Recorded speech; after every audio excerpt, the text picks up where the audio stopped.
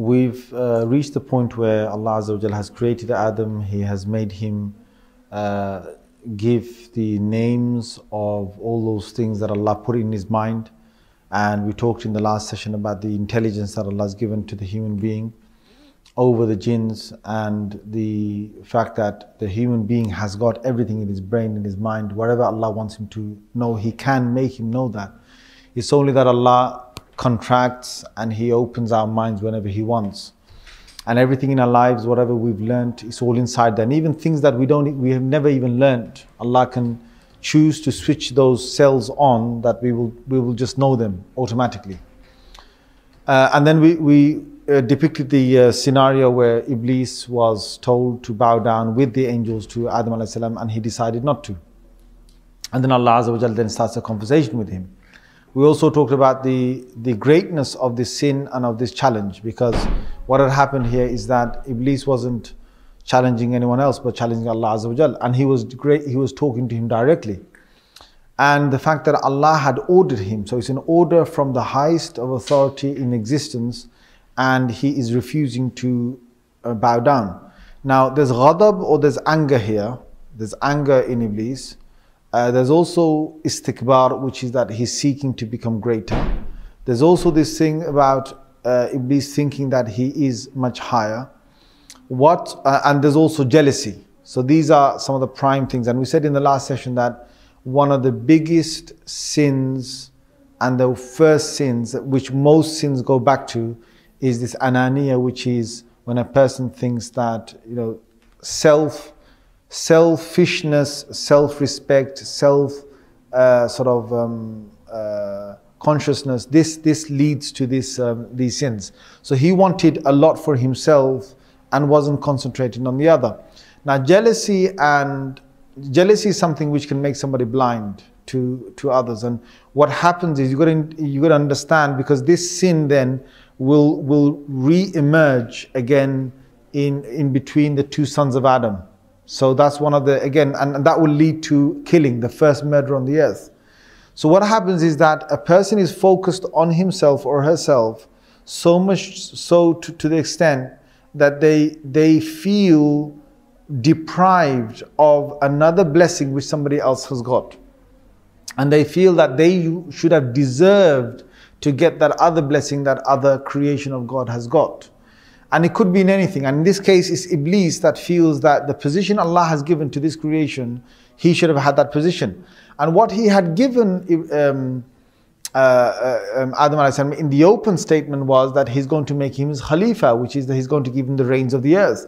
Which would mean that from now until whenever Allah decides, this creature is going to become the one that has the greatest influence on the earth. And as we know today, we have got the greatest influence. Jinns have got an influence on this earth, but they're nowhere near us in terms of their influence. We're a lot more smarter and intelligent than them, though they are, the mu'mineen or the believing jinns are brothers. They are a lot more faster than us in terms of traveling. They have longer lives than us. They have got, they're invisible, whereas we're visible. But overall, we score a lot better than them. Now, what was going on in Iblis is that he has made so much effort over this time, and suddenly he sees that Adam alayhi salam is the one that gets everything, or a lot of things he's got without him even making an effort. It's just like Allah's just gifted him. Now, this is when jealousy really comes into play a lot. When a person sees that, this guy suddenly just comes up and he's just suddenly got all this. Why? The questions come why. For example, if there's two businessmen, imagine there's two businessmen. One who's been established, imagine down in Turnback Lane, you've got one who's been established there for about 13 years. And I've seen this myself between businessmen, and I've seen on Turnback Lane as well. So one's been established for about 20 years and he's doing sort of normal business. And he's going up and down, and suddenly someone comes and he's taken one of the neighboring shops and he's selling the same thing as this person, but he's making a lot of profit, right? He's making a lot of profit, and he tears into the business of this one. Now, okay, fine, you're supposed to sort of say that Allah Azza wa Jalla, He's given this person now rizq that he hasn't given me. That's supposed to end there. But what goes through the mind of this person is why? Why has he just suddenly dropped here? Sometimes even the price is the same. Sometimes his price and my price are equally the same. But people just end up going to him and they don't come to me. Now sometimes Allah tests people. Sometimes Allah will test us with these things. So, one of the cases that you find, in one part of the Quran is when Allah decided to make the people of the Sabbath, Allah decided to open, He decided to send the fish on a Saturday because they were trying to play tricks with Allah. For whatever reason Allah has done this, only Allah knows. And of course with Iblees, he had the wrong intention from the beginning. He shouldn't have, and he knew he shouldn't have done all of this for a return of a favor from God. True servants of God and true devout servants are those whom if Allah takes everything away from them, they still will say Alhamdulillah. In a hadith it says that if you hear good news, you say Alhamdulillah, and if you hear bad news, you say Alhamdulillahi ala kulli hal. So Alhamdulillah means praise to Allah, and Alhamdulillah ala kulli hal means that on every single occasion of my life and in every single condition of my life, I say Alhamdulillah. So on the bad news, you're supposed to say Alhamdulillahi ala kulli hal, that I am praising Allah in every situation I'm in. So a true devout servant to God will not start complaining when he's lost one of the gifts of God. And this is one of the ways of Allah testing His true servants, to see, well, you know what I'm going to do is that I'll take this away from you, let me see how you react. And I'll take that from you and let me see how you react. And I'll take that from you, let me see. And I'll increase it with the people who are around you who are doing nothing. I'm just going to increase my favors onto them. And I'm going to see how you react. Are you going to now have jealousy creep into you? And sometimes if jealousy comes inside us, the way to kill your jealousy, right? The way to really kill your jealousy is to go to the person whom you're jealous of and to start to praise them or to start to say good things about them. Now that's a killer. The person who's more intelligent than you, the person who's more, for a sister it might be somebody who's more beautiful than her, to actually say good things about her, to honor her beauty. For a man to honor another man's, financial status and say, MashaAllah, Alhamdulillah, Allah's really good. In a nice way. Sometimes people can praise, but they mean something else. Allah knows all of that. Whether you mean it or you don't mean, Allah knows that. So there's an ayah that I read just today, I think, was سَوَاءٌ مِّنْكُمْ مَنْ أَسَرَّ الْقَوْلَ وَمَنْ جَهَرَ بِهِ وَمَنْ هُوَ مُسْتَخْفٍ بِاللَّيْلِ وَسَارِمٌ بِالنَّهَارِ. To Allah is the same whether you secretly keep your secret to yourself, or you make it apparent, وَمَنْ جَهَرَ بِهِ وَمَنْ هُوَ مُسْتَخْفٍ بِاللَّيْلِ, or you try and become really, really discreet in the night and doing something, or you are in the openness of the day and you present it. Doesn't matter which situation you're in, to Allah all four situations are the same. To Allah all four situations are the same. So when it comes to Iblees and what he was trying to do, Allah knew what was in his heart all this time. When it comes to a person praising somebody else or saying something good about them and saying, MashaAllah, Allah has praised you, or you're saying that Barakallahu feek, may Allah bless you with this thing. Allah knows whether you're just saying it to just really make him feel good, or you're saying it like in a sense like Barakallahu feek, Allah has gifted. Inside a person there's an intention. Allah knows that intention. So that's one way to kill the jealousy off, is to actually show that this person really deserves what they've got. That is one of the reasons why Allah told Iblees to bow down to Adam alayhi salam with the angels, because the angels are true devout servants of God. They're true devout creatures of God. So when Allah said bow down, they bowed down. Okay, Allah's created a new creation, didn't have anything from beforehand, and He knows all of this. He's got all of this preference over us. We will bow down to this out of respect. But when Allah told Iblis to do it, the jealousy didn't allow him, the kibr and the arrogance didn't allow him. So as I said to you in the last session, there's three different parts of this, and you can read all of this. There's one in Surah Alif Lam Mim Sad or Surah Al-A'raf. Right? And there's a passage right in the beginning about Iblis and Adam. There's another one in Surah Al-Hijr, which is the 15th surah of the Quran, and you will find a passage again right in the beginning. Let's say a page into it, you'll find it, and Allah Azza wa Jalla talks about the description between the two. And the last one is at the end of Surah Sad. And Allah again talks about the same incident. So here in Surah Sad, Allah says, Astakbarta am kunta min al-alim. Have you now sought to be greater, or are you really deserving of that position? Do you really think that you are someone who's really high? Now either somebody, these are two different types of crimes. One is istikbar. Istikbar means that you think to yourself that you are greater than somebody else when you are really not. And the second one is that you have held yourself in esteem of a high position when you should be equal to others, or you should humble yourself. So Allah said, which one is it? Because Allah Azza wa Jal then said, He reminded him, He said in Surah Sad, Allah says, I created this creation with my own two hands. And you're not going to bow down to it, Iblees? So Allah is reminding him that this is my own creation. I created you. I created this individual. To me, they're both the same. So I can give preference. One of the ayats of the Quran says, Yahabu liman yasha. Allah can give to whoever He wants. Or Yarhamu man yasha. Allah can have His mercy on whoever He wants. Yu'adhibu man yasha. Allah can punish whoever He wants. These are ayats of the Quran. So Yaghfiru liman yasha. Allah can forgive whoever He wants. So if Allah, and yabsutu rizqa liman yasha wa yaqdir. Allah can open His rizq for anyone He wants. He can close it on whoever He wants. And He can restrain it on whoever He wants. So when Allah has said this, who are you, Iblees, to try and tell God who is greater than who? This is the meaning what Allah is saying to him, is that I've created him from my own two hands. It's like I can do what I want. Who are you to say this? In Surah Al-Hijr, Allah says, Allah had already said that I'm going to create this human being. And then when Iblees finally, he says that I'm not going to bow down to this creature, Allah Azza wa Jalla then says, Qala, he says, Ya Iblees, O Iblees, Malak, what's wrong with you? Allah tasjuda id amartuk. What's wrong with you that when I ordered you to bow down, you didn't bow down? Now here in each of the situations, he gives his reply, and his reply is quite rude to say the least.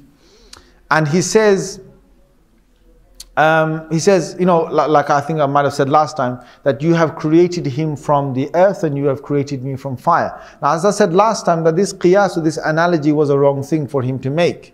This qiyas, because, for the reasons that I gave in the last one.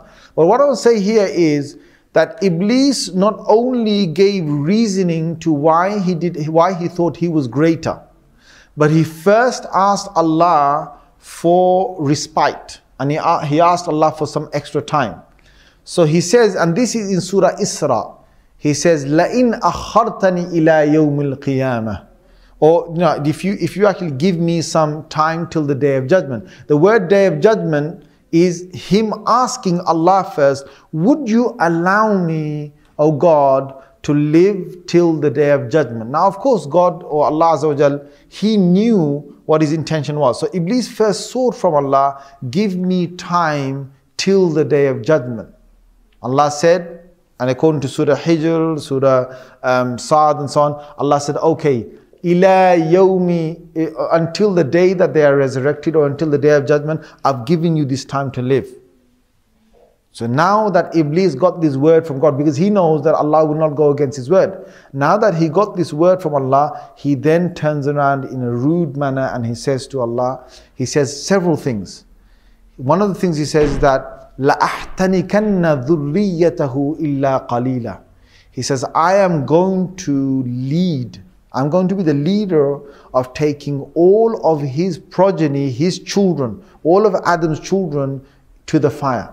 Now he didn't say Adam and his children.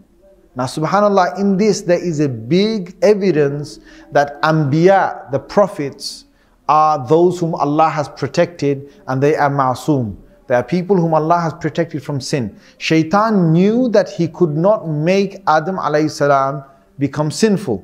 Now how does Shaitan know all of this? How does he know the Day of Judgment? How does he know about the fact that that Adam alayhi salam is going to have a progeny? How does he know that? How does he know all of this? So there's a big debate in the ulama of tafsir of how Iblis knows this. So one of the things is that he got to know this because of the jinn Anbiya, the prophets who were jinns who came to the earth before the creation of Adam alayhi salam. Remember, if you remember, I told you that there were a whole group of jinns, hundreds and thousands, a whole generations of jinns on the earth, and Iblees had been amongst them, and he was the good one amongst them, and many messengers amongst the jinns came to them, and they were killed by other jinns. And from there, either he knew from what they had said, because obviously prophets, Allah reveals to the prophets the future sometimes. So, whatever He wants to reveal, not all the future, but whatever bits and pieces of it He reveals, they would be able to say it. So either he knew from there, or there is some sort of, I wouldn't say strong narrations, but there's some weak narrations to suggest that Allah Azza wa Jal had given some of that knowledge onto the greatest of angels of what would come about in the future. Like, for example, we've got when Jibreel alayhi salam, when Allah wants to say something to him that's going to happen, He will reveal to Jibreel alayhi salam, and Jibreel alayhi salam will reveal to the hierarchy angels, and they will reveal it to the lower angels. And we know, for example, on Laylatul Qadr, the lower angels of this heaven, they will receive the orders from the higher angels, and Allah would have revealed it to them, and that passes down. Now, what used to happen is that when this information or some information was revealed, it would pass down, and some of the angels would have a conversation about it. So some of them would be talking about it. And Iblees was obviously walking around, and he was worshipping Allah Azza wa Jal from amongst the ranks of the angels before he was outcasted. So he possibly gained this knowledge of what is going to happen from there. Or they say that some of these hierarchy angels, they had, Allah Azza wa Jal had given them access to some of the hidden treasures and the knowledges of the future, and some of them knew bits and pieces about it, and therefore from them, by staying amongst them, Iblis as well got some access to this information. Whatever the case is, Iblis definitely knew of certain events. He knew of the Day of Judgment, and therefore he asked to stay until the Day of Judgment, stay alive until the Day of Judgment. He also now knew that Adam alayhi salam was going to have a progeny. And he also knew that Adam alayhi salam would most probably be sent from this Jannah onto the dunya, onto the earth. So now, having this knowledge, his jealousy and his arrogance made him say that, "Oh Allah, I am going to lead his progeny towards hellfire." Now, in Surah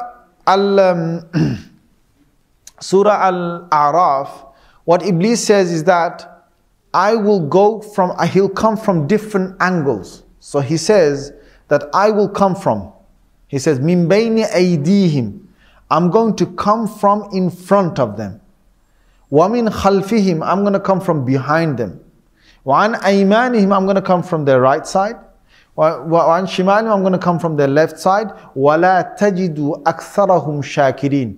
You're not going to find, oh God, he's saying this to Allah, you're not going to find most of them grateful to you. Now in this particular ayah in Surah Araf, what he's saying is that he's going to try from 4 different sides. This is the only place in the Quran that is mentioned that about Iblis coming from 4 sides. And there's a beautiful dua of the Prophet ﷺ, which is in a Sahih tradition, that when the Maghrib time comes and when Fajr time comes, there are a number of du'as a person can read to try and stay away from the shaitan. In fact, most of the a'mal that we do, most of the actions we do, half of them are just to keep ourselves away from the shaitan. Not half literally, but many of them are. For example, and many of the du'as are particularly. For example, you read the Quran, you'll say, "A'udhu billahi minash shaitanir rajim." The first thing you'll say.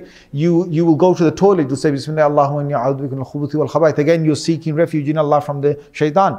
You're eating, Bismillah. When you're saying Bismillah wa barakatuh, why are you saying that? Is because you don't want the shaitan to eat with you, because the shaitan will eat with you. You're leaving your house, you're going to say Bismillah tawakkaltu ala Allah wa la hawla wa la quwwata illa billah, because Rasulullah sallallahu alaihi wasallam said, whoever will say this will be protected from the shaitan. If you actually say that when you go out of your door. When you come into your house, you say Bismillah And again, the ulama have written that this protects your house and your house from the shaitan, from him entering your house. When you read Ayatul Kursi, you're saving yourself from the jinn or from Iblees and from the devils and so on. When you're reading Mu'awwidhatayn, Qul a'udhu birabbil falaq, Qul a'udhu birabbin nas, again it's protection from the devil or from the snares of the devil, which has been mentioned in Surah An-Nas. So many of these things are there for us to protect ourselves from the shaitan. And there's particularly Fajr and Maghrib. Why Fajr and Maghrib? Is because these are the two times when the angels are making their shift to the heavens, and these are also the times when the shayateen are trying to find their greatest influence as well on the human being. And Maghrib has been mentioned in Hadith, particularly where Prophet ﷺ has said, don't send your young children out after Maghrib, because that's when there's a great sort of influence of shayateen that come out.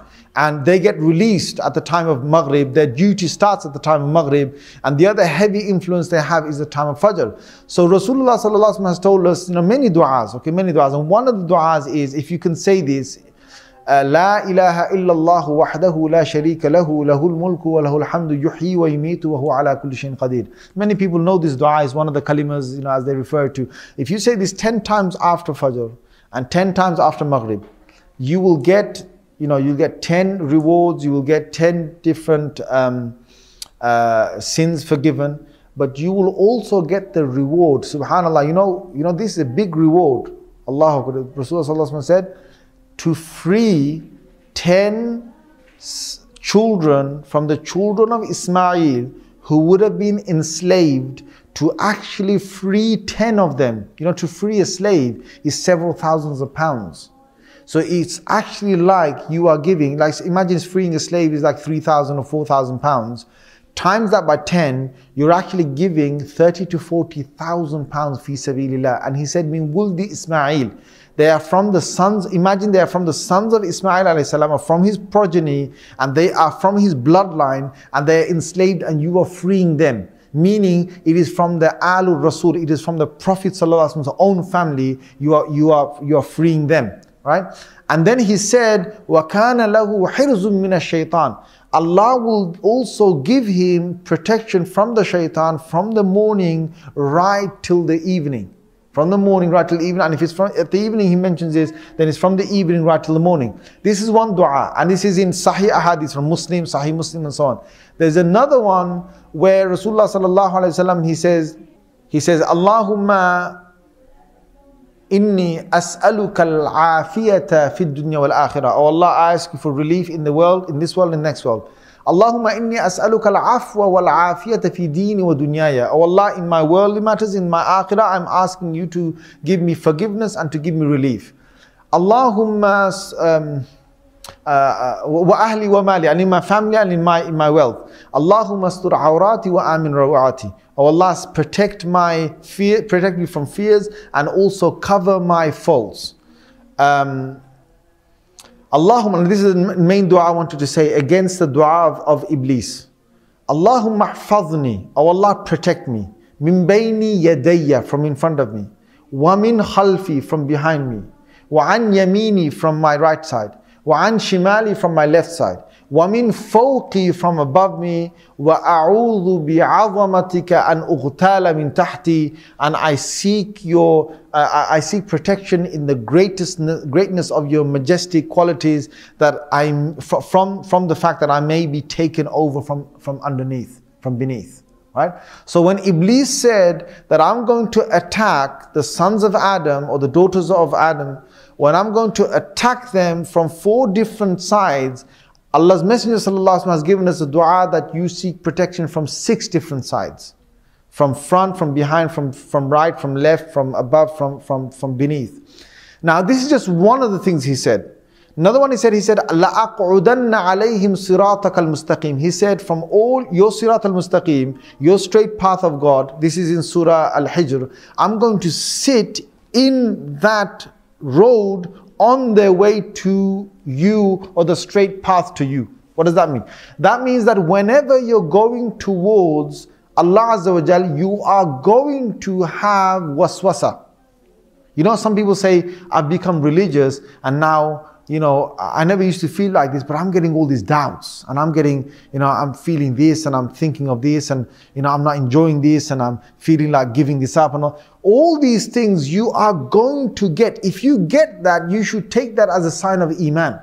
Because this is what Iblees said. Iblees said that if people are in your pathway, if they're coming towards you, I'm going to sit in between you and them. I'm going to try and, become someone who's an obstacle between you, or Allah, and between them. I'm going to become the obstacle. And he mentioned specifically Siratak al-Mustaqim. What's Sirat al-Mustaqim? Well, Sirat al-Mustaqim is the life of all the prophets. So if you're trying to mold your life to the life of the prophets, if you're trying to mold your life according to the life of the Siddiqeen, the truthful ones, if you're trying to mold your life according to the martyrs or the Salihin, the righteous ones, then you are guaranteed that shaitan is going to come towards you. In fact, what our ustads and our teachers used to say is that a normal person will have one devil. Every person has got one devil assigned to him, and he's also got one angel assigned to him. This is according to hadith, right? But our teachers would say that the one who's seeking knowledge, because knowledge is the greatest danger to shaitan. Once you know what to do, that's the biggest danger, that's the first biggest danger. Second is you practice your knowledge. So first he's going to make you try and not know what you're supposed to do. And second, if you know what to do, he's going to try and make you not practice what you should do. And third is that if you practice what you're doing, he's going to try and make you do that practice for other than Allah. These are three major things that Iblis has got. Number one is he wants to make people jahils. He wants to make them ignorant. Leave them without, without studying Islam. Leave them without studying the deen. Right? See, this is one of the ways he's going to become an obstacle. Number two is that they have learnt properly what they're supposed to learn. But then he'll try and make excuses for them not to practice the knowledge that they have learned. And he'll try and delay, procrastinate until they come to their death. Number three is, if they actually do practice the true knowledge that they've known, he will try and put something into their minds that was for other than Allah. So he'll try and make them do riyah. He'll try and make them show their deeds to others. He'll might make them do it for a reason other than truly making Allah the prime reason why they're doing that action. So he's got three. And Allah Azza wa Jal, he summed it up when he gave his answer to him. He said, you will be able to, and this is the reason why I'm saying these three, because the only way you will get to the last one, which is you will have ikhlas. So number one is ilm, knowledge. Number two is amal, practice. Number three is ikhlas, it's sincerity. The only way you will get sincerity is to have true knowledge, to have good action, and you're supposed to do it just for Allah's sake. You will become from those who have ikhlas. Allah said to Iblis, "O Iblis, you will be able to influence whoever you want. Illa ibad." Allah, one is that Iblis says to Allah, "I won't be able to influence your sincere servants." And Allah says to him as well, He says, "Yes, you will not be able to influence my sincere servants." Okay, those who have got ikhlas. Now we're going to discuss a little bit about what ikhlas is, but I just want to say a few more things that Iblis actually said. And from this we can understand how he's going to try and take us away from Allah's pathway.